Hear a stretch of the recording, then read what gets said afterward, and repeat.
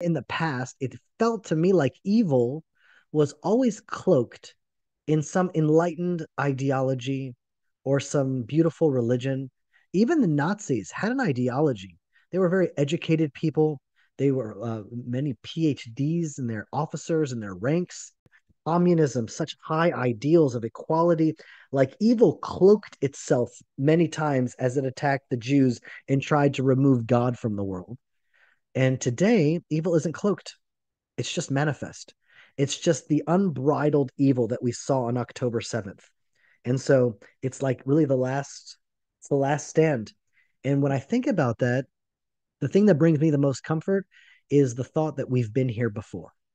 This is not new to us. Our fathers stood before their enemies, and their fathers stood before their enemies. And the Jewish people have always emerged victorious.